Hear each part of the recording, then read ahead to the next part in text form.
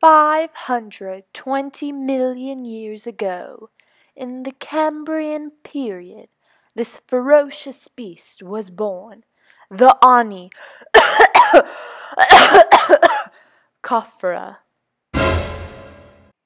Let's start with where the life of the Onychophora begins. There are two families of the Onychophora, Peripatidae and the Peripatopsidae. The Peripatopsidae reproduce sexually, while the Peripatidae also reproduces sexually, but one species produces asexually. Velvet worms are protostomes, meaning that the mouth develops first. Over 13 months, a baby worm grows, develops, and is eventually born. They will then live between 6 to 7 years. Hi, I'm Sammy, and I'm an Onychophora, or a velvet worm. I live in tropical areas where it's moist because water loss is a little bit of an issue. I have teeny papillae, or small scales, on my skin that repels excess water so that I don't overhydrate. The little openings all over my body are called trachea.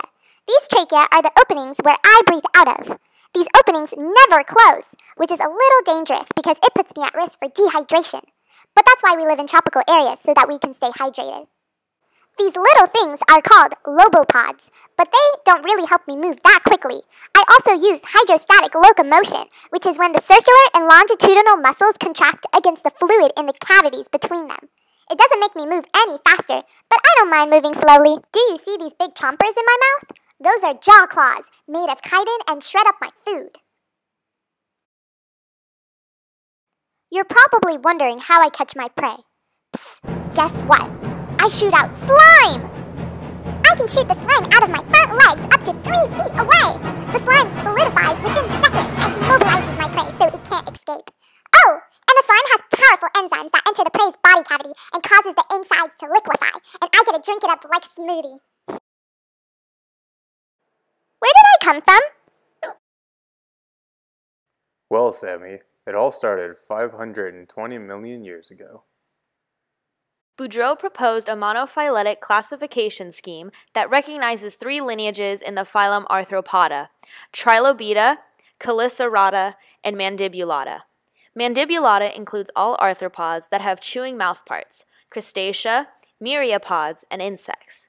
At least one group from these arthropods, the Crustacea, continued a marine lifestyle, while myriapods and insects adopted a terrestrial lifestyle. But Boudreau's classification scheme excludes Onychophora because they lack a true exoskeleton. But in 1991, Mieglich and Schramm defined 4 groups in the phylum: Trilobita, Cheliceratta, Crustacea, and Uniramia. Uniramia is made up of insects, myriapods, and Onychophora because of similarities in leg structure and locomotion between them. In 1977, Manton published his finding of a fundamental difference between the appendages. Crustacean appendages are 2 apical units attached to a single basal unit, whereas insects and myriapod appendages are single apical segments attached to a single basal segment.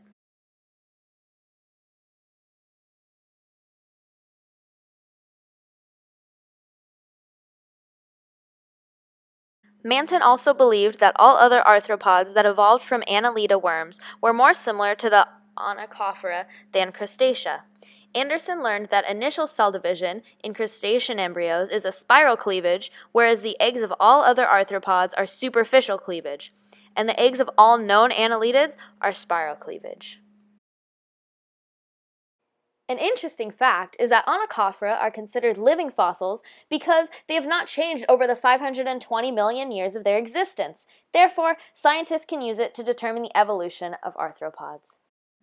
By the information stated previously, it can be seen that the trees created in the Biology 111 class do not completely reflect the phylogenetic trees found in the research because of the depth of research that went into creating these trees.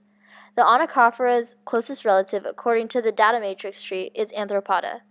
According to the 16S tree, Onychophora's closest relative is Mollusca. The difference in these 2 trees is that Mollusca is the sister taxa of Onychophora in the 16S tree, and Arthropoda is the sister taxa in the data matrix tree. This could be due to the similarities of eyes, antennae, and segmentation as listed in the data matrix. Wow, today. I hope you did too.